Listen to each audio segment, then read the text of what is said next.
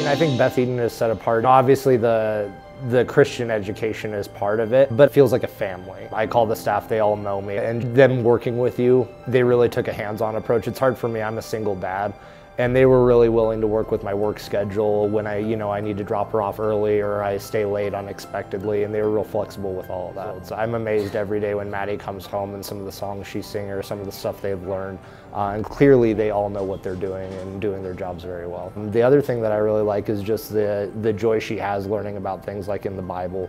She'll come home and she's just excited to show off what sounds that she just learned as she is to tell us what she learned in chapel that day. I think a Christian education is important for a lot of reasons. I went to a Christian high school after going to public school for elementary, and I could just tell the difference. And it wasn't just about the faith part of it, but it was more the morals and the beliefs behind the school. The staff tend to believe more in what the school's mission is, and you can see that they're really bought into it instead of just another teacher who's here to collect a paycheck. I think it's also faith touches on every area of life, and so it should be something that's taught at an early age and not just something that's added when I take her to church on Sunday.